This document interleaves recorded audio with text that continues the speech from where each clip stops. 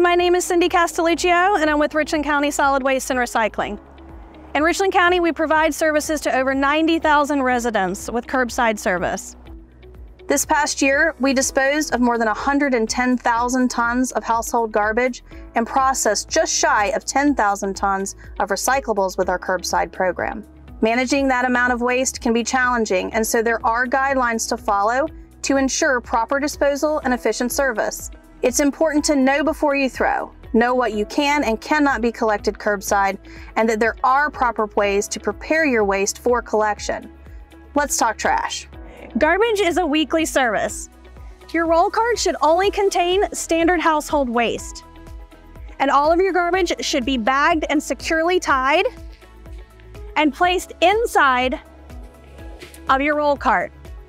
Make sure that your lid is closed so that we can make sure that all those critters are kept out and your litter is kept in.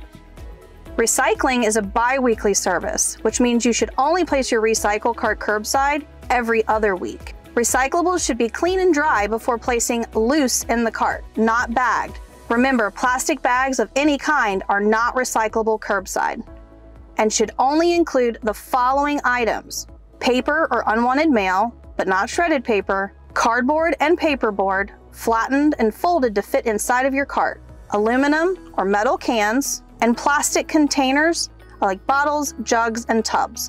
The lid on your recycle cart should also be kept closed to prevent those loose items from becoming litter. Both your garbage and recycle carts should be placed curbside no later than 7 a.m. on your scheduled service day. Roll carts left on the side of the road can not only look unsightly, but can become a road hazard for motorists. So it's important to remove your carts from the curb no later than 7:30 p.m. or after collection is complete in the event of a delay in your service. Let's all be clean, green, and responsible. Richland County, it's just too good to trash.